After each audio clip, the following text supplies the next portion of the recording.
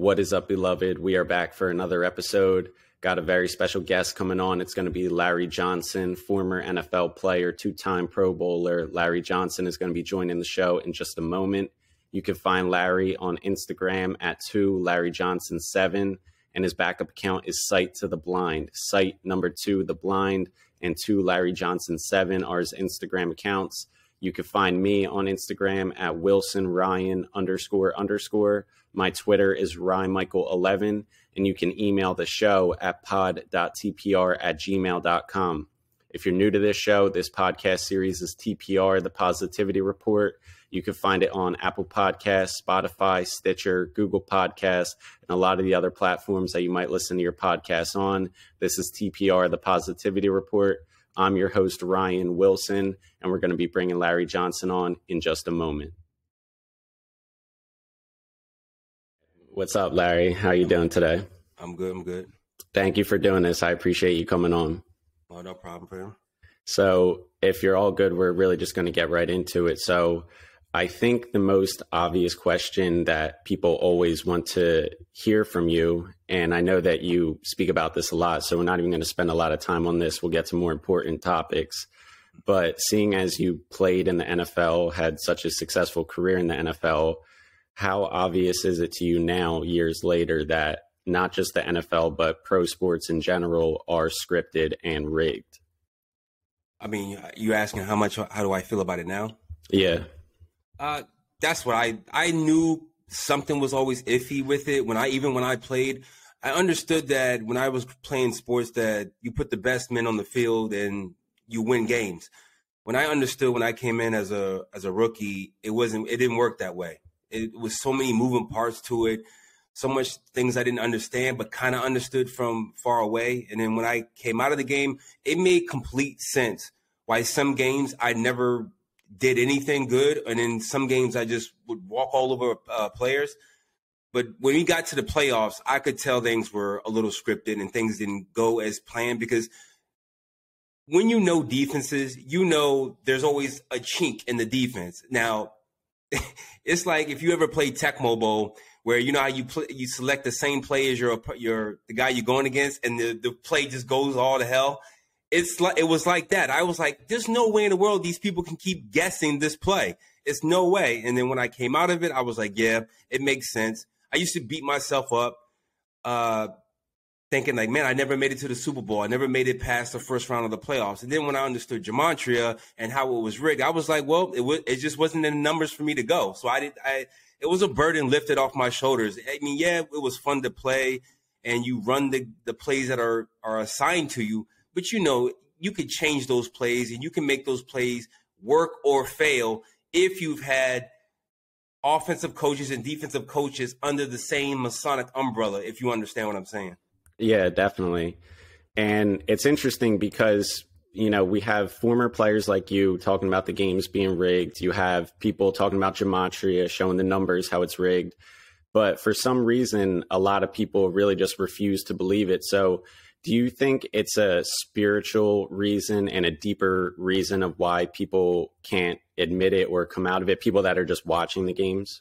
I mean, it is spiritual, because we have to understand that the everyday Joe Schmo, he does his 9 to 5, and all he has to put all that frustration and all that rage and all that stress and being bogged down in these jobs that they're bogged down into, they need a release. So they attach themselves. We're very tribal people.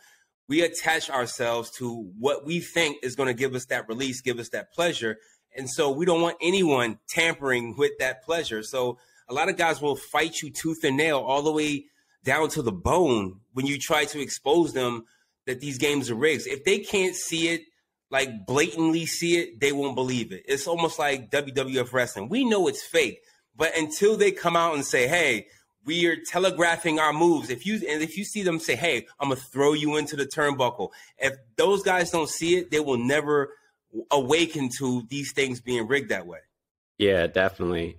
And as far as the players in the league, do you think that some of them might have cognitive dissonance of their own? Like, I think LeBron James, Tom Brady, they probably know that the leagues are scripted, I would guess.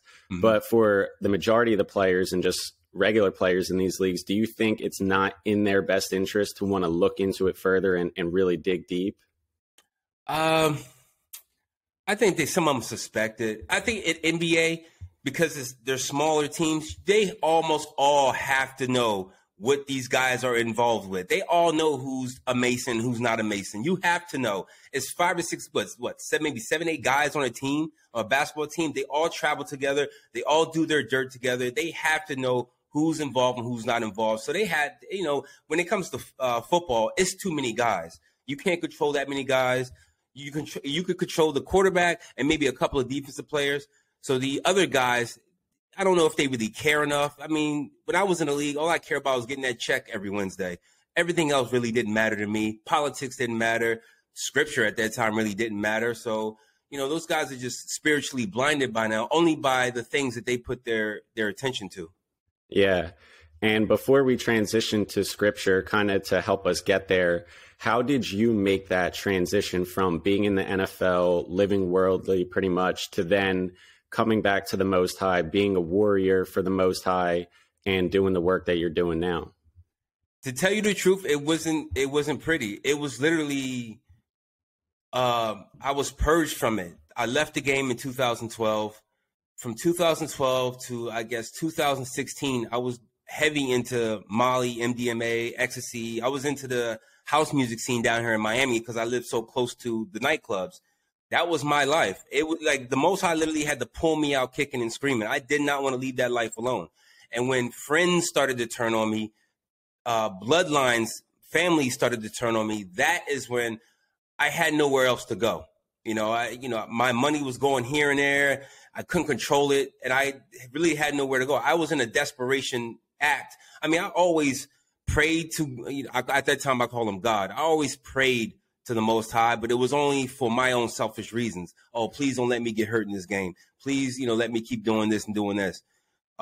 So it came to a point where I was done. I was tired of myself. And only when you get tired of yourself is when you need somebody else to pick you up, and somebody else who's not going to abandon you or leave you. So the Most High was the only person I knew at that time. And I fell on my knees, cried, bawled my eyes out. And that's what really started it. And then I devoted my time into searching for more. And it really started with the hip hop industry. I wanted to know, why these guys are all of a sudden throwing up the devil horns. No one threw up the devil horns in black music since its inception. No one was out here doing, 666s. So when I looked into that, I kind of bumped into a video that was talking about the Israelites. And that is when it somehow connected with my soul, because I started crying. And then that's when my awakening started. And I feel like that happens to a lot of people, is they'll be looking into like conspiracies, like you said, the hip hop industry. And I always say, if you do this walk correctly, all the conspiracies, all the gematria, anything that you look into will lead you right back to the Most High. Mm-hmm. It's like you say, if you shred it, it goes to religion, music, politics. If you shred it down to its last atom, it'll eventually lead to the Most High, because you understand everything is fake. And so you want to know what's real. Yeah. And there's nowhere else to go. Once you go through it all, it's like the Most High, that's it. And you also start to see why all this wickedness exists, because of the Most High, because he's allowing it, ordaining it. So that really is the bottom line to everything. I mean, it's really, you got to be either under a rock or just want to be deaf, dumb, and blind to not see this stuff. Because now it's in our faces every single day. You really have to be a low frequency, low vibrational person to be like, nah, they just making them. I seen the excuses. You've seen the excuses. No, they make them do this because they're just trying to get this this money. Like, they make excuses for them, but it's in our faces because the Most High is putting it in our faces. So it's like, okay, you have no excuse to come out of it. No one, you can't say, well, nobody told me. Like, duh, we've been showing you. Yeah, we showed you. They told you. Like, so I think people just really refuse to see it. They don't want to see it. And why does the Most High pick from the pit, as you often say? Why is it best for him to have people literally fall down, whether it's spiritually, financially, emotionally, literally be broken, and then rise those people up? Why does he pick from the pit? Well, I would ask you this. Why do you think Satan does the same exact thing? where he picks from the broken homes and broken lives because he knows people will follow it. The story and the mantle is much more authentic when you see somebody from the bottom. So when the Most High, picks us from the pit, it's because he's using those who've had a past. So his thing is, all right, watch me do what you seen him do without me. Now watch what you see me do with him with me. And so when he rises us up, people are like, oh, this is authentic. This is real. And that's what I think a lot of people don't understand when they see celebrities like Kyrie Irving and Kanye say Black Jew or Israelites or Yah. You don't understand. Like, they have to lose that platform. The Most High's, his platform is not ESPN. It's not ABC. It's not, CBS. It's literally nothing. It's from the bottom up. And then what we see, or what the people that we are paying our attention to as far as the truth, aren't really celebrities. And I think that's why he picks. So he's like, makes us more authentic, knowing that we have more power over Satan's influence than the other way around. Yeah. And it's so obvious to see that Kanye and Kyrie are psyops, and it's really frustrating that a lot of awakened people are falling for it.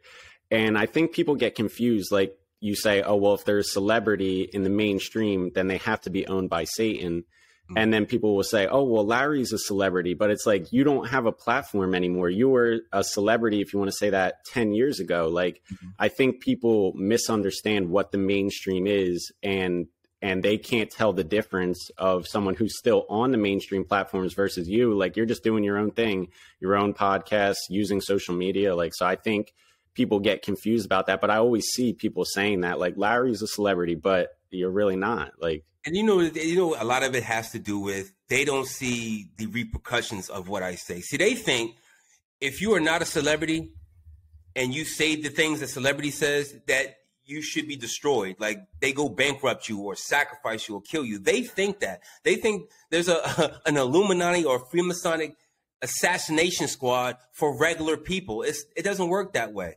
They can't control us that way. I think people see what on TV and be like, oh, if they say it on TV, it has to be protected. It has to be real. If we say it, it's a danger. That's why I think people need to reverse their thinking with that.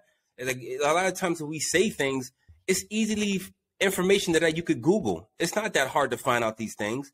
It all depends if you have the courage to stand up and live by that word. That's what makes us different from celebrities. Yeah, and that's definitely part of the fear mongering that they push, is they want regular people to be afraid to speak out, because they want people to think that there's some assassination squad that's going to go around killing people if you speak out. And I think people also forget that once you're in the hand of the Most High, Yah is protecting you. So people always, I think, forget that part, that Yah has to allow someone to be taken out. Exactly. Like he says, like, none can deliver from his hand. Like, when it's said and done, when he protects you, he protects you. I've tried it a couple of times. I've been put in a situation where friends and family members tried to sacrifice me based on the allegiance that they're with. I just know how to sniff it out. It was only by the Most High exposing it to me, exposing these traps and snares, and say, all right, I'm going to save you out of this so you know who to be around and who not to be around. I was distant from my family, I'd say 3 years ago. I never understood why. I was fighting to be a part of my family, and it just, Most High kept separating me. And so when these traps happened, I was like, oh, this is the reason why. And I started seeing examples, how other guys, like, for example, Steven Jackson, I think he played for the Buccaneers and the Chargers. That same week, I was asked to do an autograph signing in a hotel ballroom. Didn't want to tell me what hotel it was, just an autograph signing. I didn't do it because I sniffed it out. A couple of days later, Vincent Jackson is found dead in a hotel room. This could have been me if I didn't pay attention. So I understood the traps, and this is how these people move. Yeah, definitely. And Satan has to get permission spiritually before anything can manifest in the physical. And I think people don't understand that aspect. And in the book of Job, that's what really shows us that. So I think that's one of the most important concepts to understand with all of this, that it's literally all spiritual, and then things can manifest in the physical after. Mm-hmm. And also, as far as like the Most High picking from the pit, why does he also raise up people to tell people the truth who they don't want to hear it from? I think about that a lot. That's a good. I really do think about it. I'm like, why me? He know my mouth is crazy. He know people don't like me. I don't know. I think it's a humble thing. I think it's a humility thing. I had to go through it too. I had to go through a humility thing, but a different aspect of it. It was at a time where I had no money, and I couldn't get hired by a regular job. I literally sold boosted women's makeup in a suit in the hot streets of Miami in the summertime. Like, that was him humbling me. So when it comes to people who speak the truth, and he's picking people who are strong-willed, and he picking people who are literally savages to this world. I don't know. He picks people who can withstand it. Like, I've been hated in Kansas City for like doing dumb things. I was rightfully hated. Now I have this thick shield over me, or this thick skin, where now I love being hated by people who know that I'm doing it the righteous way, that I'm doing it the right way. But I still, to this day, I just can't figure out why he choosing those who I don't know. Like I said, I truly believe it's just a thing where, okay, well, you don't like this person. I'm going to make him say the truth, and I'm going to make you humble by it, to where you have to change your spirit. You have to change your soul in order to hear the truth, because it's not me that they're hearing. They're hearing the Most High. So if you can hear me through somebody you don't like in the flesh, you could hear me a lot more once you find me through this person's words.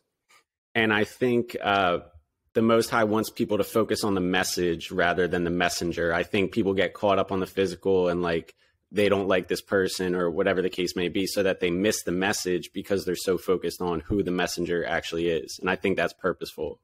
Yeah, I think that always goes back to 1 Samuel, when he talked to Samuel about Saul. He said, men choose from the outward appearances, but I don't do that. He said, I look at the heart. And that is why he was rejected, because Saul obviously was a man of stature. I don't know if he was good looking, but obviously he stood out in the crowd.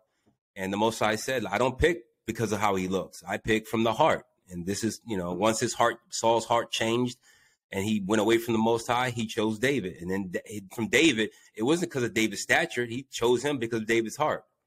Yeah, definitely. And something that you speak about a lot, which I really like, is about the true biblical locations, like true Jerusalem being in South Africa and a lot of the biblical locations being in Africa. What can you say about that?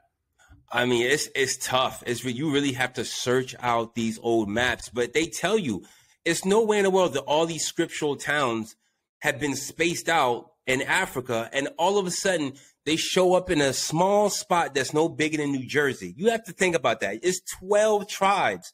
I'm talking about, we got cattle, we got sheep, we got livestock. You trying to tell me 12 tribes and all the families that are associated are living in a spot no bigger than New Jersey? They would be on top of each other.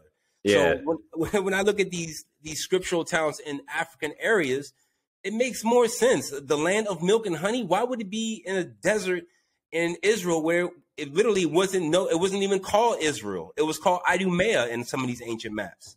Yeah, there's no way. And I love when you say that, a place no bigger than Jersey, because it's so true.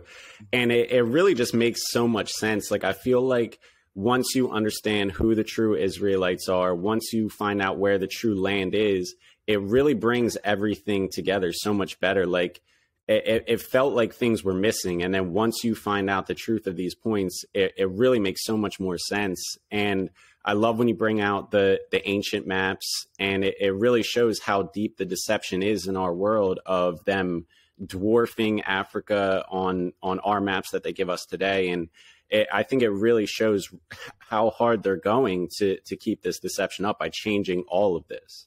Let me ask you, how did you find out that we were the Israelites? Like, how did you come into it? Pretty much through you. In 2020, pretty much when Kobe died, I started looking into gematria, and because I was like, there's something not right with this. And a lot of celebrity deaths previously had been very odd to me. Like when Mac Miller died, like I thought that was really weird.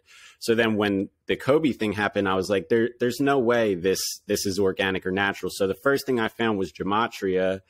And as soon as I found that, and I actually saw your interview with Zach Hubbard at Gematria Effect, Mm-hmm. And as soon as I started learning this information, I knew I had to get back in the scriptures. Like just like you, all these conspiracies and gematria brought me back to the Most High. So I got back in the scriptures, started reading it.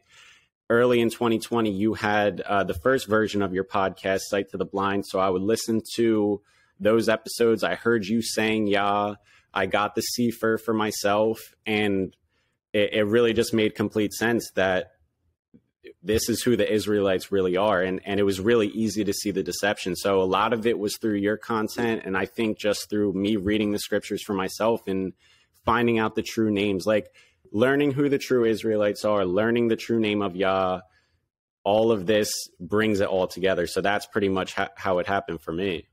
I mean, that's tough, like to swallow all that. Most people like don't swallow that. Like I'm pretty sure, like your bloodline, your kinfolk, it's not easy to swallow. That most of us been raised. Well, me, I came into this world as a Baptist Christian.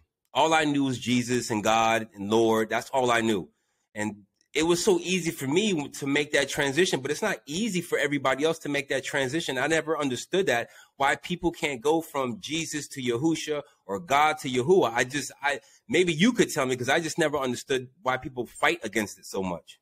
I recently did an episode about this on this series, and I think it's because of an emotional attachment. I think that people, like you said earlier, when you prayed, when you were in the NFL, you called him God.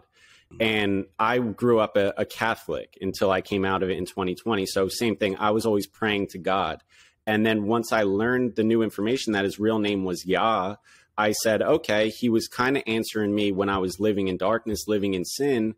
But now it's time for me to grow and understand what his true name is. Mm-hmm. And I think when people come back to the scriptures, and if they're praying in the name of Jesus or they're calling on God and they feel like their prayers are answered, I think they then refuse to change it because they say, oh, well, his name has to be Jesus because he answered when I prayed in the name of Jesus. But I think we're just not ready at the time to learn the true names. But once you learn the names, you're expected to grow and call the Father Yah and call his son Yahusha.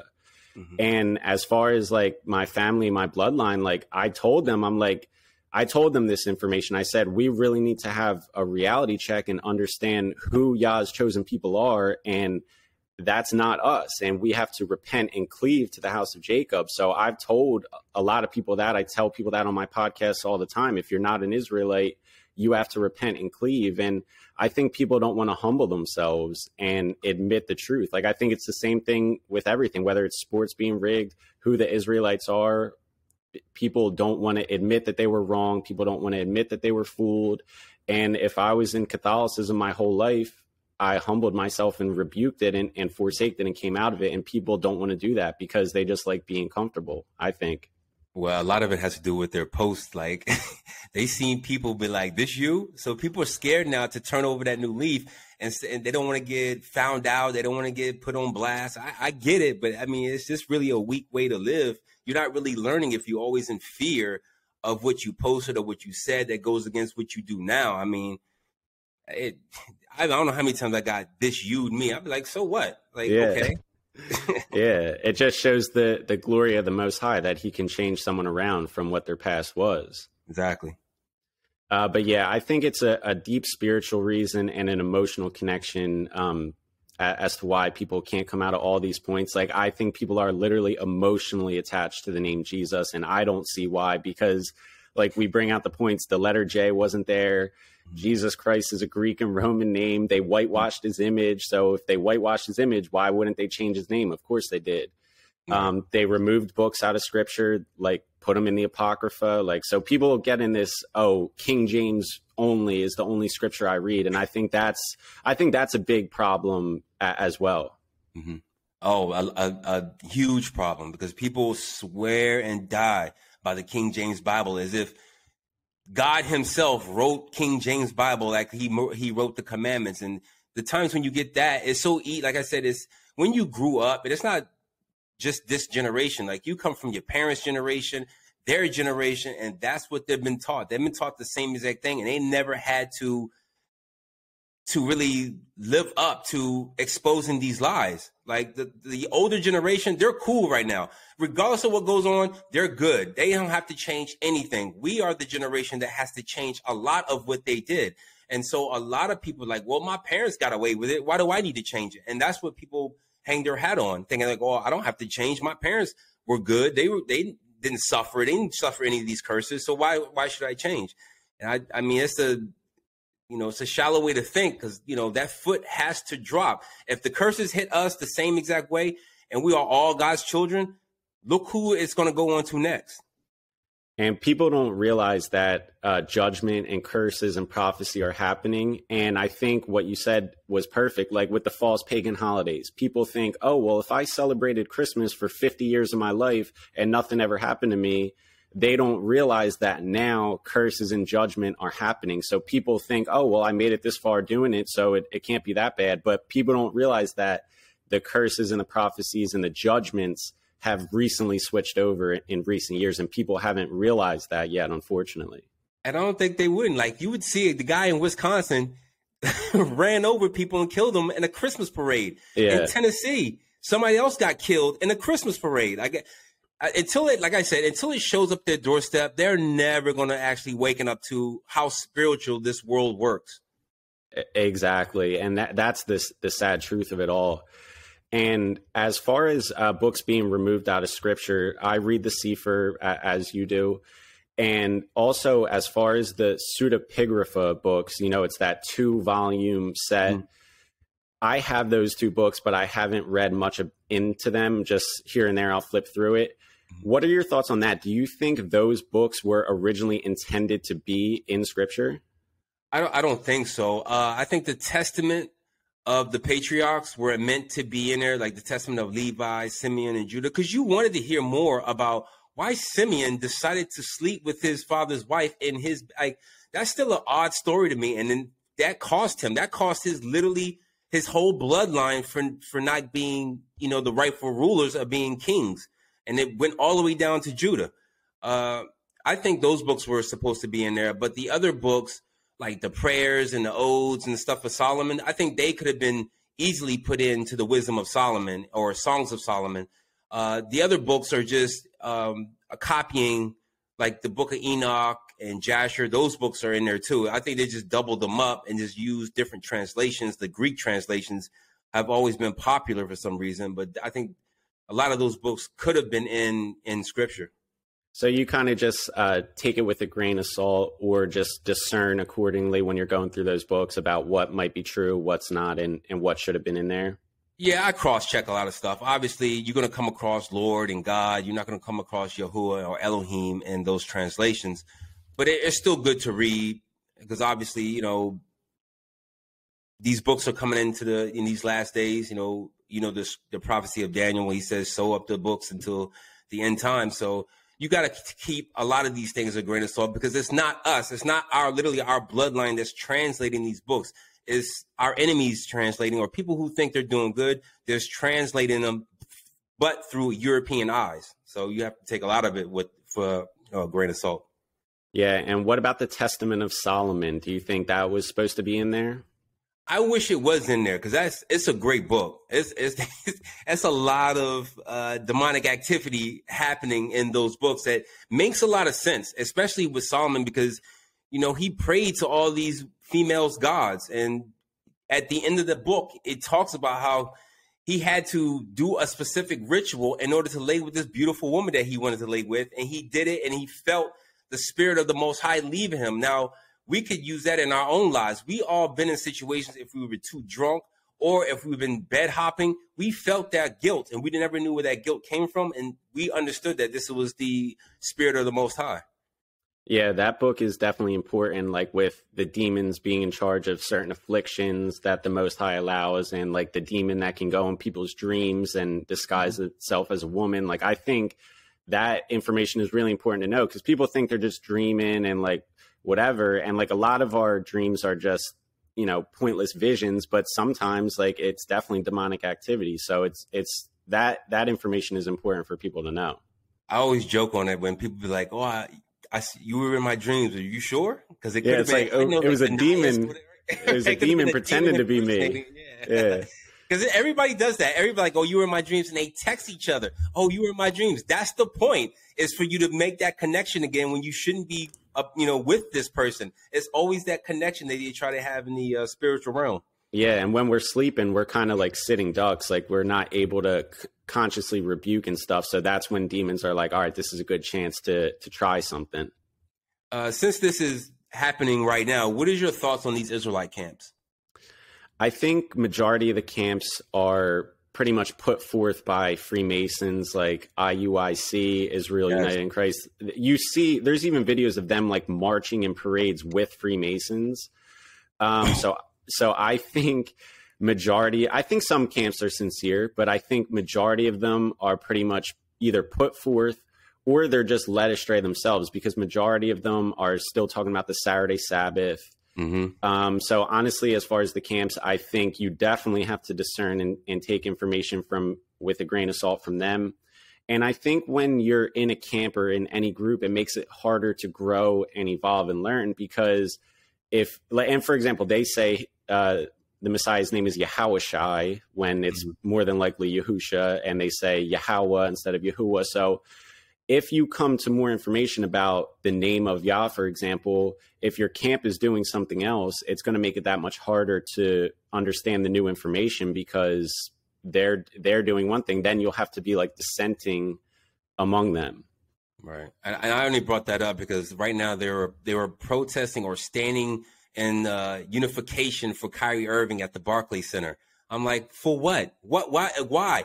Like, Kyrie Irving went on and apologized to the Jews. He apologized and said that the video the link that he posted to Hebrews and Negroes was disinformation. He said this. Why would IUIC stand in front of the Barclays Center waiting for Kyrie to return it made no sense to me. That's how when I dug into who's the leader of this organization, Nathaniel Ray, he was a detective. He's a New York cop.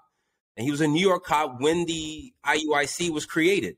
And when you see his preaching, he does all the symbolism. Some of their musical acts, they have checkerboard floors in the music video. I don't know why people can't see this. Why you think the Most High would send all these men of Israel to stand in front of a stadium? That's like if the prophets and the disciples stood outside of the Colosseum in Rome, hoping and wishing that a specific guy didn't get tortured or whatever. Yeah, and the fact that they're standing with Kyrie should tell you enough right there, pretty much. Yeah. Now, Larry, I still hear you, but the audio looks like the visual looks like it's frozen on my end, but I still hear you fine. So I'm not sure exactly what happened.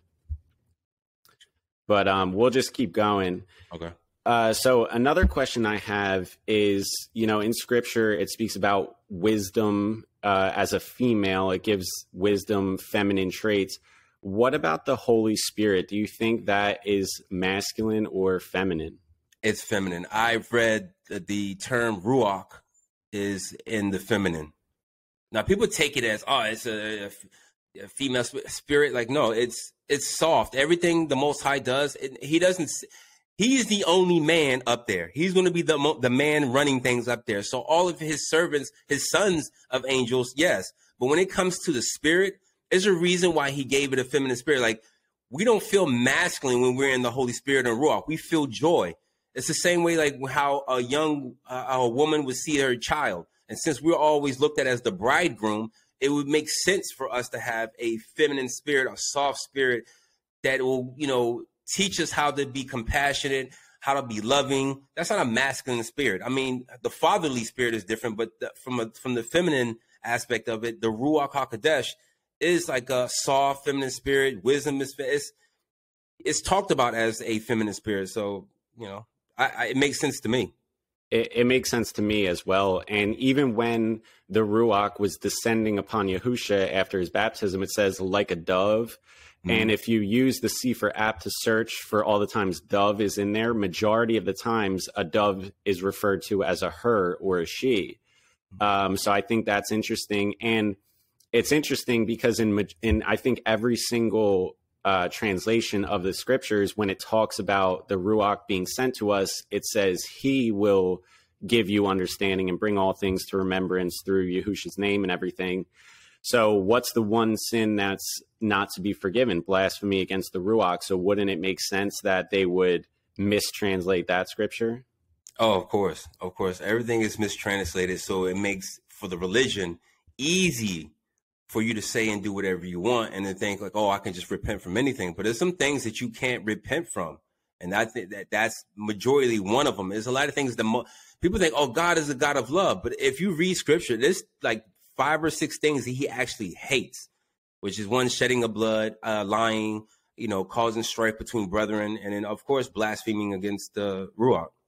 Yeah, definitely. So I think that's something that not many people understand about the Ruach. So that's why I wanted to get your thoughts on that. And I actually agree. I think what you said is true. I agree with it.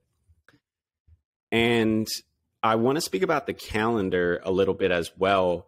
Mm-hmm. So I have been on Nick Vanderlane's calendar, and I heard everything that you said about changing the calendar, and I watched Become Set Apart's video once already. I plan to watch it again. But there's 2 scriptures that are sticking out to me about using the moon. One of them is in Enoch 80, where in line 3, it says, in the days of sinners, the years shall be shortened.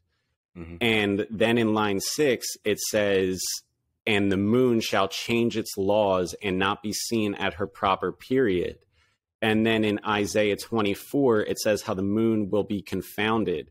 So those 2 scriptures are sticking out to me. If the moon is being confounded or confused, and if the moon is going to change its laws in the days of sinners, aka the end times, those 2 have been sticking out to me just about the calendar itself. And that's kind of what's preventing me from fully switching to Become Set Apart's calendar.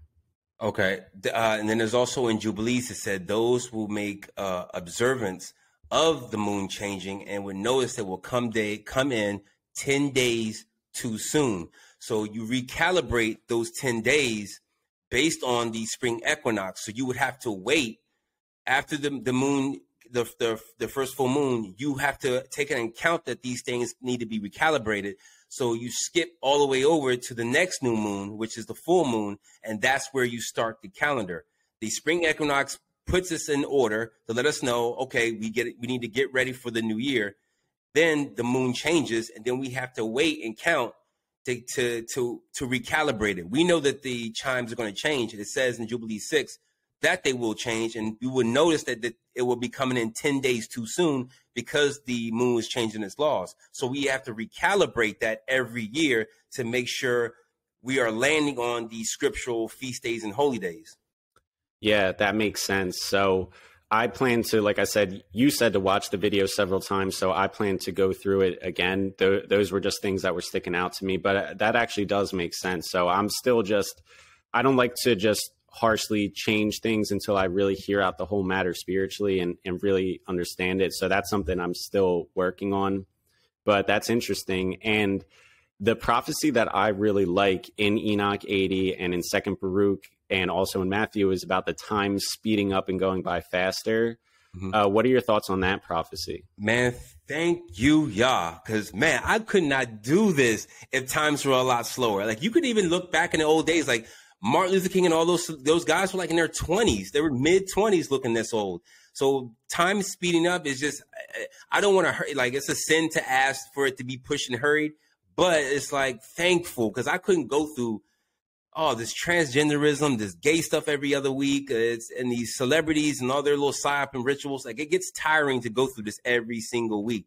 And I'm glad that everything is speeding up because you can feel it.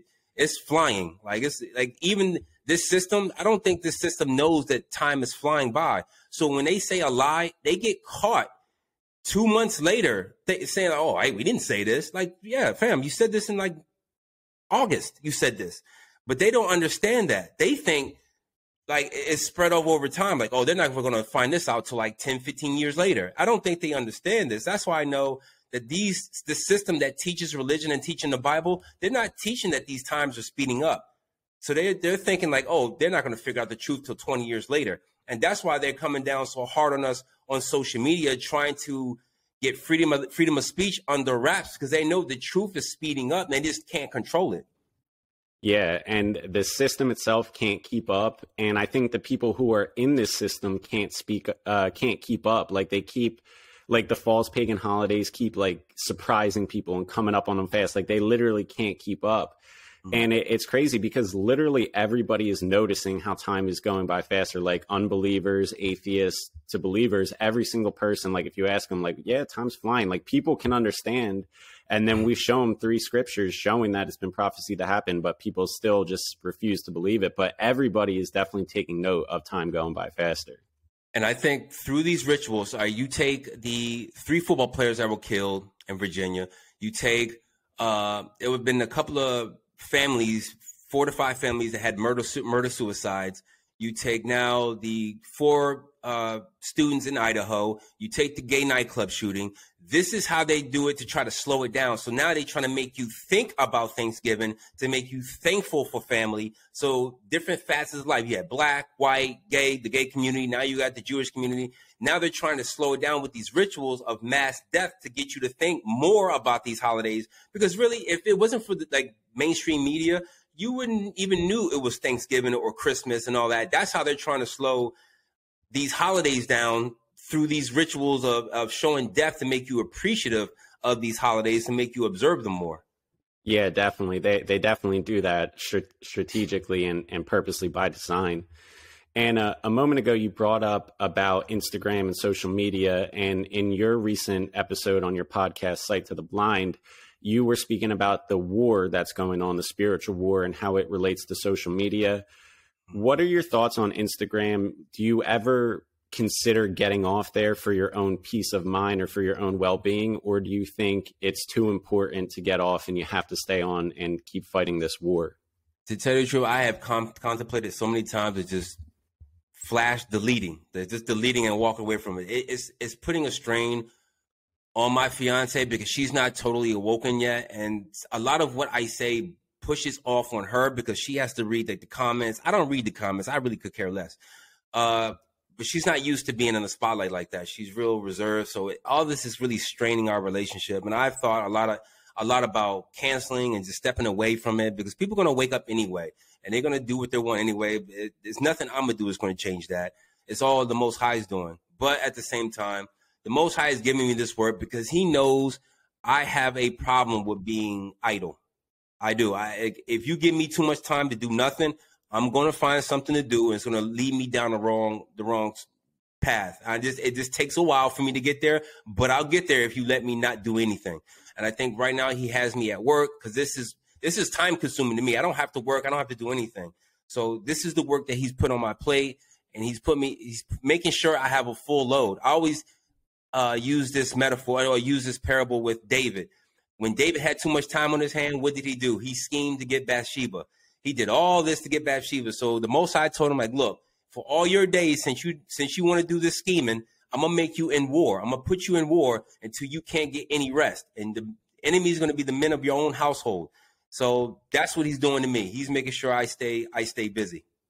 Yeah, and I couldn't agree more. I contemplate the same thing. Actually, in the last few weeks, I pretty much was off Instagram, totally just giving myself a break. But I contemplate the same thing because the comments, people not understanding it, like just the way the app is changing with all the stupidity and foolishness on there, like it does put a strain on us. So I was curious about that. And what do you think the main objective with Instagram and social media is? Is it to get people to repent? Is it to get people to wake up? What's the main objective in this war? It's to get people to wake up. Really, it's a sword. Obviously, spiritually and physically, I want to do what Joshua did to the Canaanites. That's what I want to do.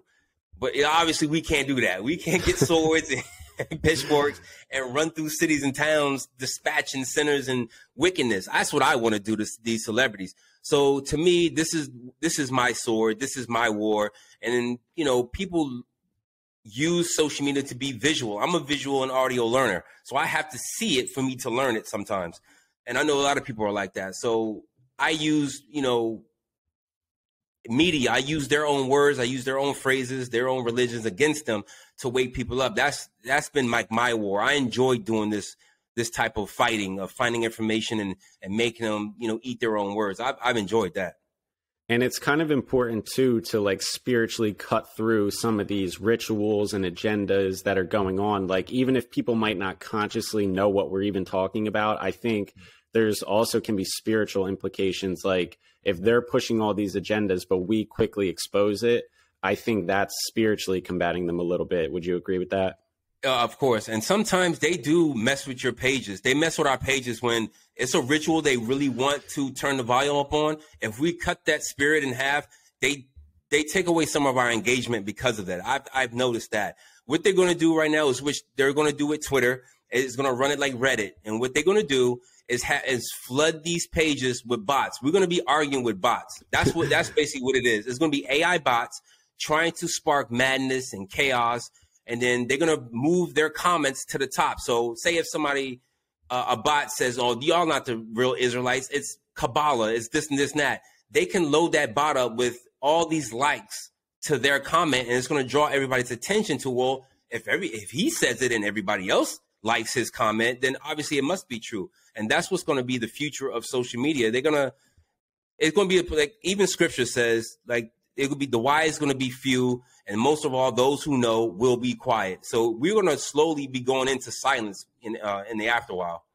Yeah, and I think honestly, we're probably already arguing with bots, whether they're NPCs or real bots. I think we're already getting to that point one way or the other.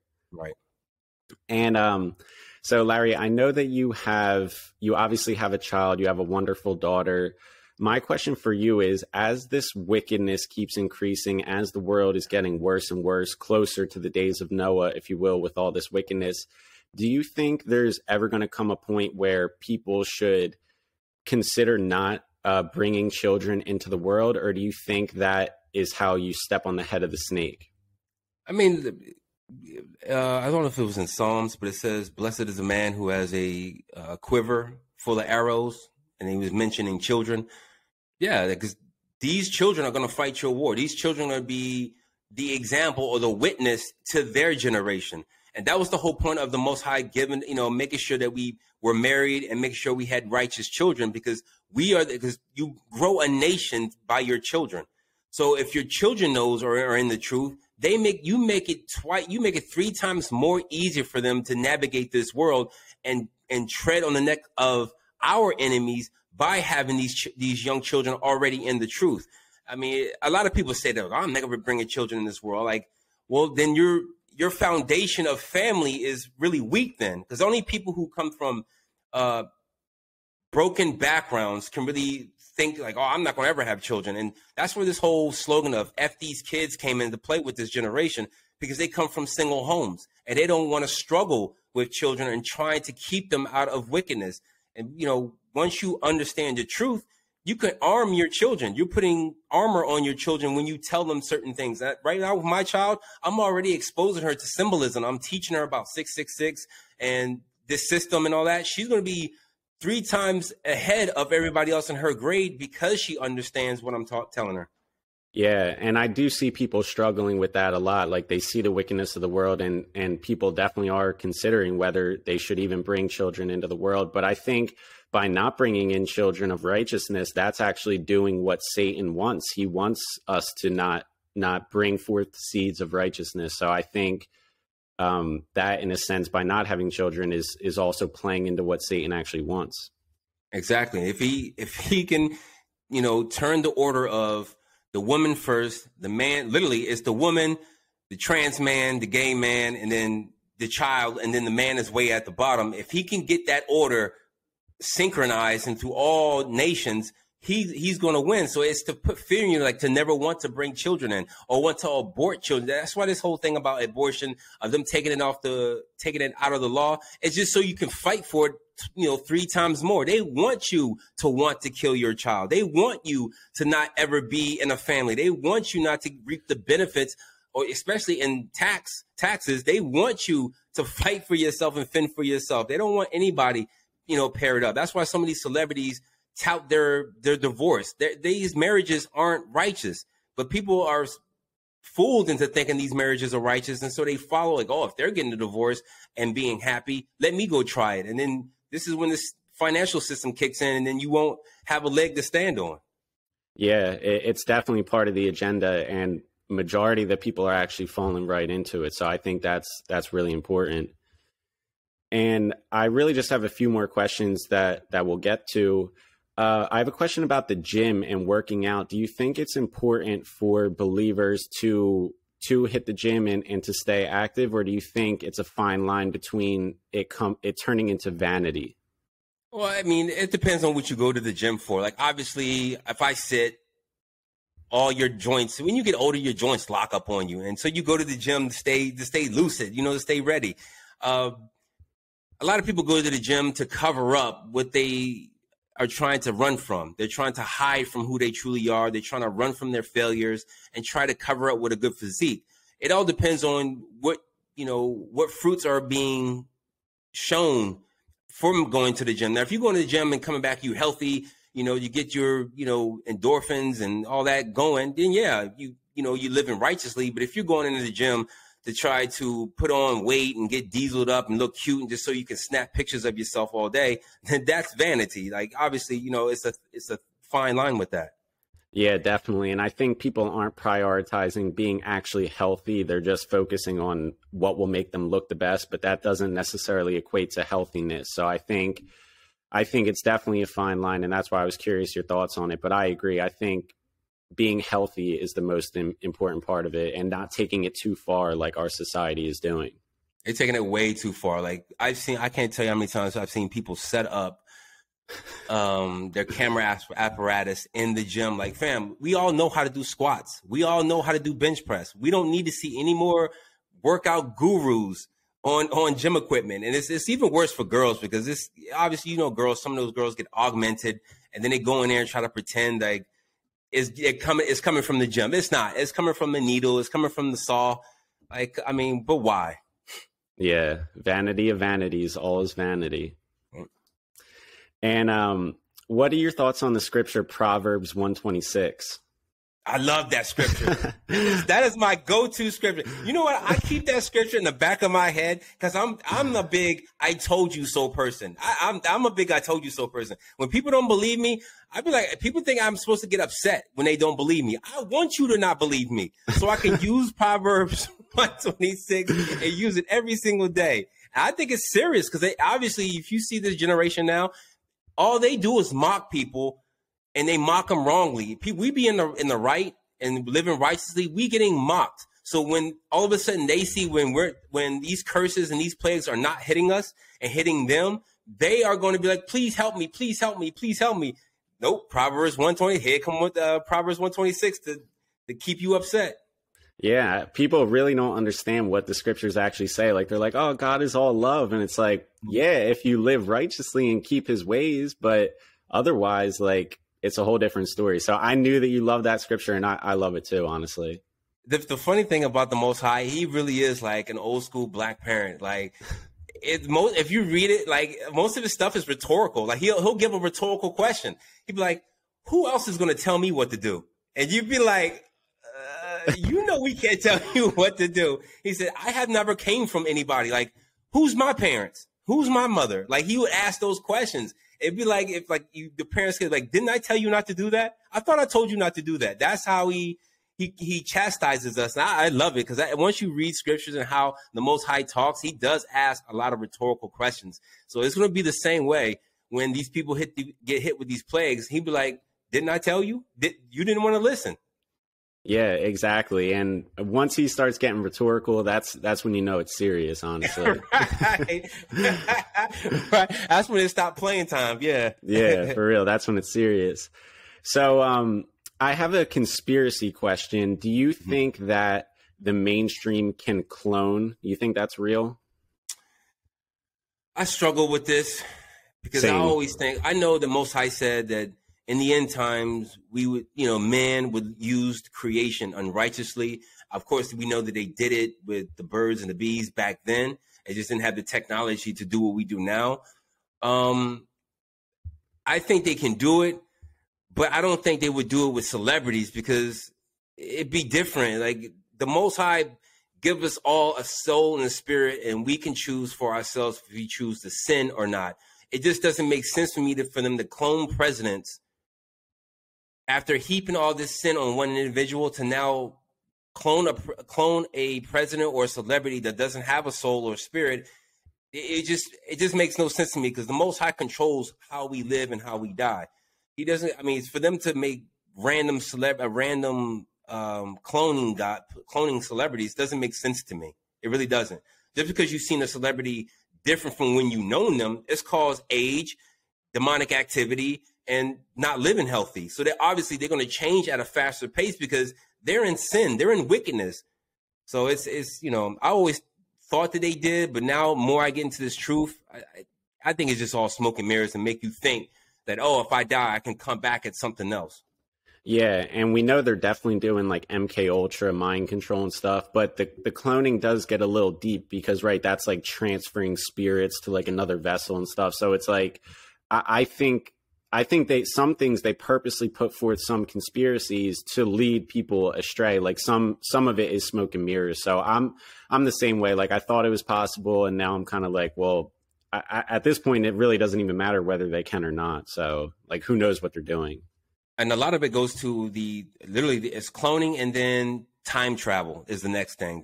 They always try to put, like, we can go to alternate universes and alternate universes in our minds, and they try to get us there through psychedelics. And really all that is just demonic manifestation. That's to shut your brain down, to shut your spirit down, and let these demons take over, and you become a vessel for them.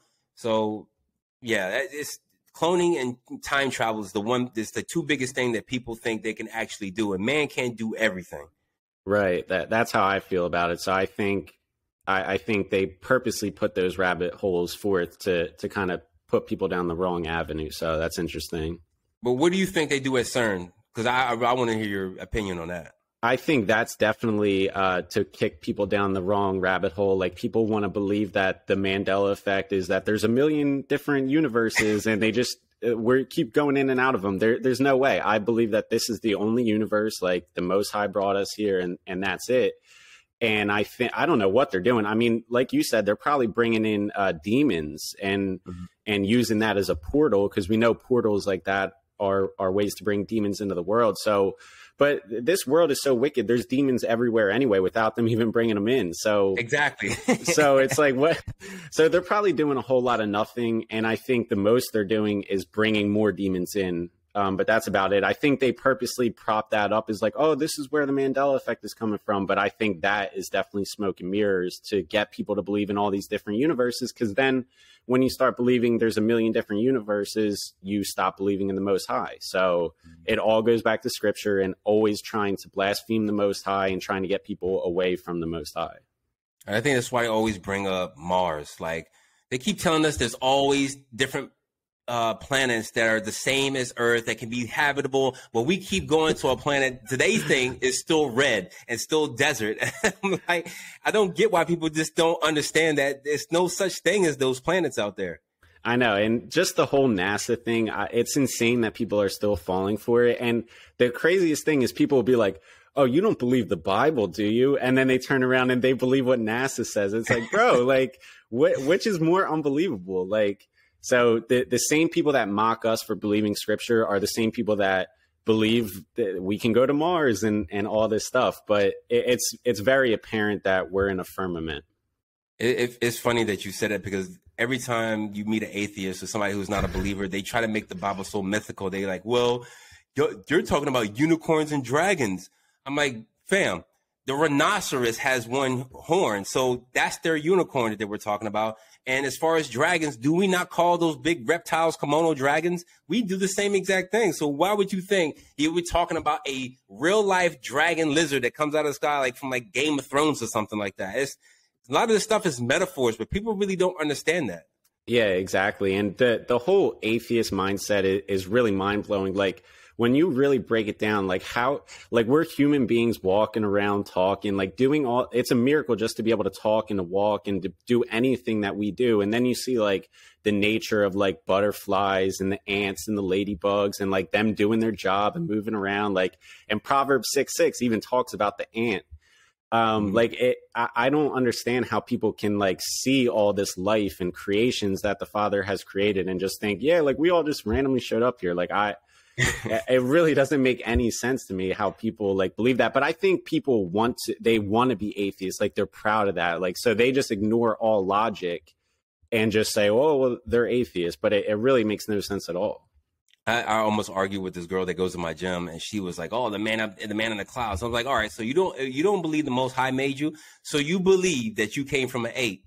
Yeah, like you believe that. You rather believe that you came from a monkey. I have never seen a monkey or ape with full lips. So where do you think you came from? Like, how do you think you got your shade or your color? Like, it makes no sense to me that people were like, the man upstairs in the clouds. Like, I rather if a magical man upstairs is your theory, I would rather be kin to that. Rather be kin to a monkey or an ape. That's insane. It's totally insane. So I think it's like a deeper spiritual meaning of these people. Like they're being led astray by demons and demonic influences that will not let them come to the truth of the world. So atheists are pretty much just the NPCs of this whole thing, pretty much. I wanted to ask you, a lot of people have asked me this question as well. What are your thoughts on crystals? Because they try to convince me that crystals and healing is the same as what the stones were in scripture. Yeah, they're demonic. They're vessels for demons to manifest through. And even in Enoch, when it talks about the fallen angels, the watchers, corrupting the world with darkness before the flood, it mentions stones of every select kind.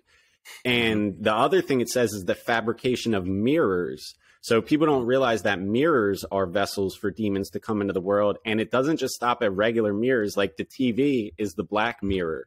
Our cell phones are a black mirror. Like when you look at the screen when it's off, that's what it is. So to me, that scripture is so mind blowing because it literally talks about crystals. It talks about the fabrication of mirrors, the beautifying of eyebrows, like makeup, like you've spoken about before. Like that's so mind blowing is to see where all this darkness and wickedness came from, literally going back to the fallen angels, the watchers, and that was before the flood. As it was in the days of Noah, so shall it be for the coming of Son of Man. Like the same darkness is being repeated because the demons have been here this whole time. So they know what worked before and what will work again. So they just keep recycling all this darkness. But the new age and the crystals, those are just vessels for demons to manifest through. And I think that speaks to like a reason why the Most High is speeding up this time, because I think he already has those he wants saved and those he knows is going to rebuild this nation already been born. So I think a lot of this stuff is going fast because he's already made his selection.